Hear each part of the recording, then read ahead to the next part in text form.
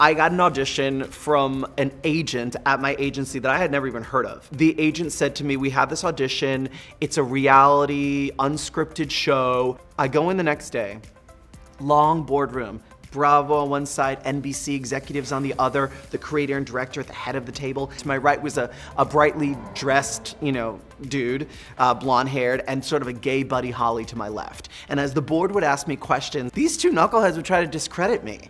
And what I didn't know was that they were already cast members. It was Carson and Ted. I leave that audition calling this agent who I'd never spoken to before, and I was like, I was so raw for that. They humiliated me. He was like, oh, okay, noted. We won't submit you for things like that. And an hour later, he called back and he was like, I guess you didn't do that bad.